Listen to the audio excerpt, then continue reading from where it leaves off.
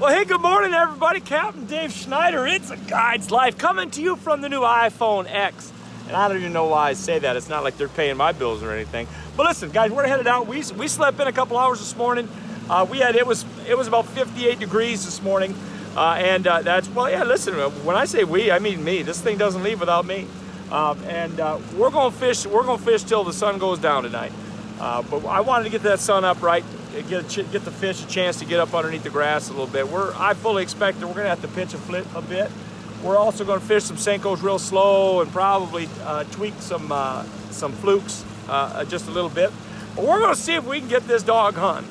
I got Ron, step back for him, but I got Ron Bradley here. Say, hey, Ron. Hey, Ron. That's right. He's seen a few clips before. And tell me your name again, Scott. Bro. Scott. And say, hey, Scott. Hey, Scott. See, it's all easy peasy where we come from. But listen, Ron has had this trip scheduled. He's canceled. He's scheduled. I know he's trying to get the planets to line up here so that he can get the best possible experience. And so I'm absolutely committed to try making that happen for him over the next couple of days. We're going to fish together for 2 days, and we are going to have a time. It's going to be a good time. So Captain Dave Schneider, It's a Guide's Life. We'll be back.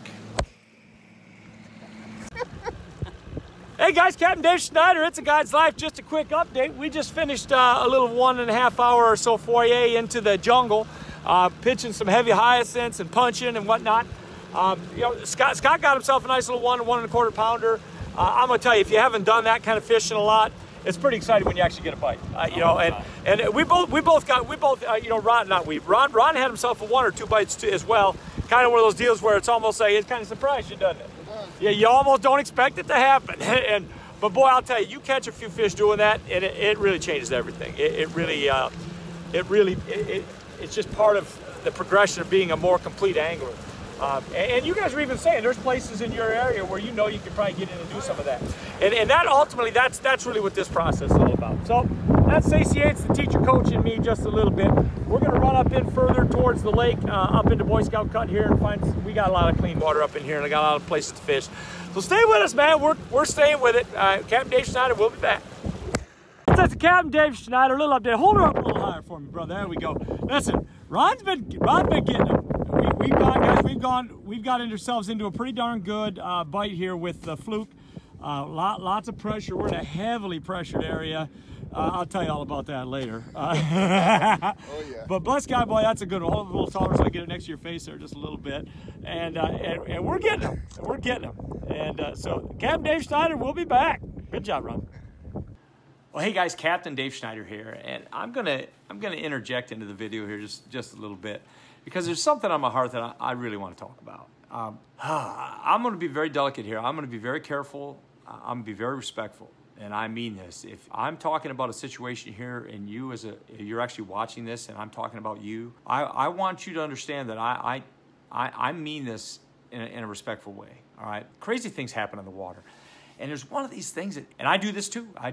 And that's why I want to talk about it real quick. I won't take a whole lot of your time here, but we need to give each other the benefit of the doubt.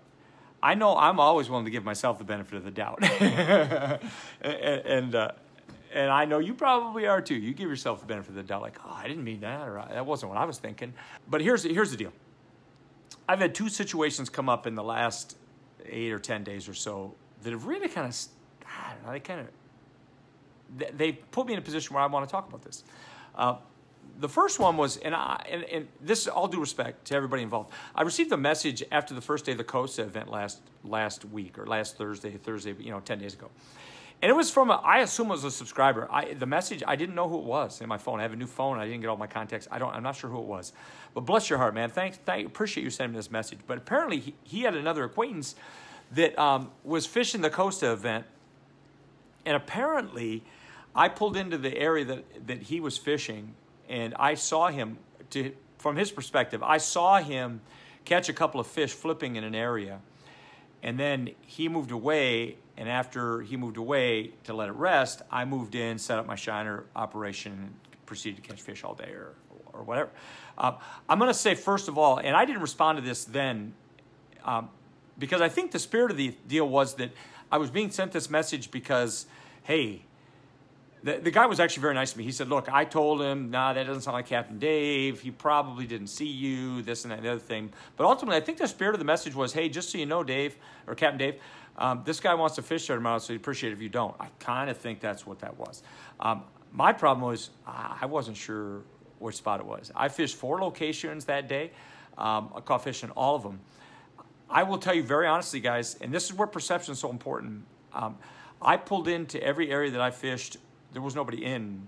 I mean, there were fishermen everywhere because the lake fished really small. It's still fishing really small. But, and I didn't respond to this message from the sender. And again, with no disrespect intended, but at that point when I got the message, I already knew that my good friend Nick was missing, and there were other things on my heart. But something happened today that's kind of brought this whole thing back up to me again, and I do want to address this real quick. And I'm going to address this from my perspective in that I'm going to tell you what I'm going to do differently to help circumvent some of this very quickly. That's really the end of the story from the monkey box. I'm just going to say flat out, I didn't see anybody fishing. If I had, I don't know if it would have mattered. I didn't see anybody catch any fish. But guys, listen, if you fish an area and you want to keep it, stay on it. I do. If I leave an area and I come back, somebody's on it, I go to another area. It's just the way it is. Now, you might think, oh, I'm fishing a tournament. This is my whole life, and so on and so forth. Okay, I get that. But you know, everybody has that kind of a feeling, you know. Guys, when I'm fishing, it's my life. It's what I'm doing. People are paying me money to do this kind of thing. But that doesn't give me special claim over water. I will say this: when I'm shiner fishing, I do have some standards that I appreciate. If my poles are down and I've got to spread out, I'm not going to generally say a word to anybody until they start pitching probably within 30 to 50 feet of my floats. If that starts to happen, I'm probably going to ask you not to do that. And I will. You may tell me to kiss your grits, and I guess that's where we're at with it. But I may say something about it. If I'm artificial fishing and my trolling motor is in the water, my poles aren't up, and I'm moving through an area, I don't get to assume that I can just go back through that area again and not have somebody else fish it. It's just not the way fishing is, guys. But today in particular, I went down South Bay, had a great day. Special shout out to Ron and Scott. They did so good. We had like 26, 28 fish today on all our artificials. Caught most of them on moving a fluke really slow. The best bite really was just pitching it out into a hole and kind of letting it sit there for a second and fish it. You know, and so it was pretty good. We had a really nice day. I have 3 other spots down there I didn't even go to today.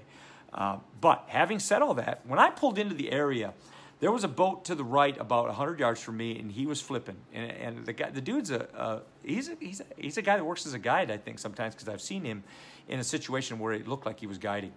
But I heard him say something to another guy that really I didn't appreciate very much. And I'm going to throw it out here, guys. This guy's got a center console boat, and he was fishing. It looked like maybe he was fishing with his girlfriend, his wife. He might have been tournament fishing one day. But he made the statement that I guess those dudes with the fancy boats can just cut everybody off if they want to, or can fish, you know. And it was directed at me. And it bummed me out because, guys, don't just dislike somebody just by looking at them. Guys, if you want to dislike me, that's fine. But get to know me first, and then you probably won't like me anyway. But that's okay. All right, but don't just, guys, we can't make assumptions like that. And I'm going to stop doing that. I've done it before myself. It's like there's just an animosity sometimes towards other fishermen. But, you know, when the chips are down and something happens to somebody, everybody gathers together and says, we are fishermen.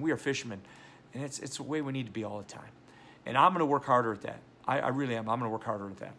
And as far as the courtesy thing goes, here's my perspective on what happened today. The fellow that I'm talking about that made the comment, I don't know why. He kind of came up as I was moving. I had about a 100-yard stretch into the wind that I was fishing right to some specific marks that I was going to fish at. And I had every intention of going there. There was nobody on them. I mean, I was looking right at the area I was going to fish. Not my spot, but the area that I had wanted to fish. There was nobody there. This guy kind of moved up as I was coming up, but we were kind of both kind of going like this, you know. It didn't matter to me. He was fishing, I was fishing, no big deal. But what was troubling was there was another couple of dudes coming this way with the wind at their back. Guys, they were a couple of 100 yards. I'm being generous. A couple of 100 yards easy away when I started to make my shot towards this thing. And they were coming right at me. Guys, here's all I'm going to say. I'm going to say this. The lake's a big place, but fish is small sometimes. You can't, it's not realistic to think that you can be on a line that's a half a mile long and think that no one is going to be, it's unethical for somebody to come in. I just don't think that's realistic. This guy got close enough to me, and at that point, I was on the spot I wanted to fish, and my poles were down, but he made the statement, bless his heart, man. He's like, boy, this is a big lake, and I knew exactly what he was thinking when he said it. And I looked at him, I said, yeah, but it's fishing pretty small. And there were 25 boats within 300 yards. I'm not kidding. Maybe 400 yards of a circle of where I was at and where he was at. And I might have been the last one to show up at the party. That may be true, but there was nobody in the area where I moved in to fish. He was he had a lot of animosity towards me. You know, I said, you know, bud, I didn't see you here yesterday. And he's like, well, I had to work yesterday. And I'm not going to say anymore. I'm not going to say anymore because I got a little smart alecky, and I shouldn't have probably. But at the end of the day, I fished my stuff. My guests caught a ton of fish. They caught fish too, man. You know, but we got to stop making assumptions about other fishermen and getting angry all the time. Yeah, we just got to stop doing that. I'm going to really work at stopping that. I promise you. If you see him in the water and I start being an a-hole, shout me out, man. Captain, you said you weren't going to do that. And I'll right my ship. You know, I'll right my ship. But guys, we got to give each other the benefit of the doubt. We just do. We're so quick to, when we got our trolling motor in the water and we're fishing, guys, come on, man. Especially when if you're on a real hard grass line and you're working your way up, and somebody gets, I don't know, I'm going to say 100 yards. Somebody gets within 100 yards of you and they start fishing at you or maybe ahead of you a little bit. Within 100 yards, I think you probably have you have the right to probably think, yeah, that's not too cool. You know, you probably do.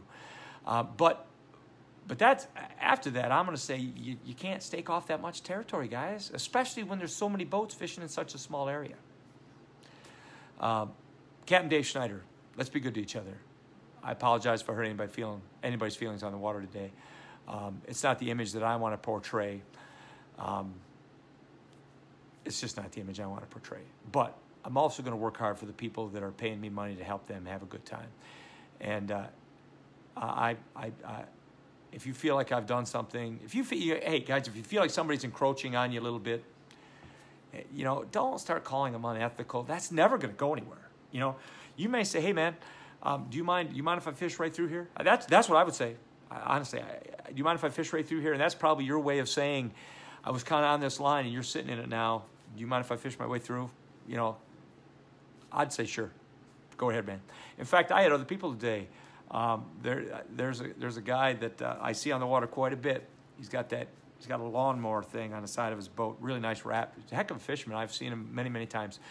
And we were kind of headed at each other, and I pulled over and said, come on, man, fish right through here. Come on right through, bro. And he was catching fish too, but that's how it needs to be. I mean, everybody. Guys, let's get along. Gosh dang it. Captain Dave Schneider, I love you guys, man. I appreciate you guys checking in with me today. I'm going to shoot a much longer video tomorrow. I'm going to have my cameras in the boat. We're not expecting any rain. I kind of keep it down a little bit when it's going to rain. But we're going to get you a full day on the water tomorrow. If you like the video, man, hit the like button. Do me a favor, subscribe. Captain Dave Schneider, we're building fire. We'll see you tomorrow.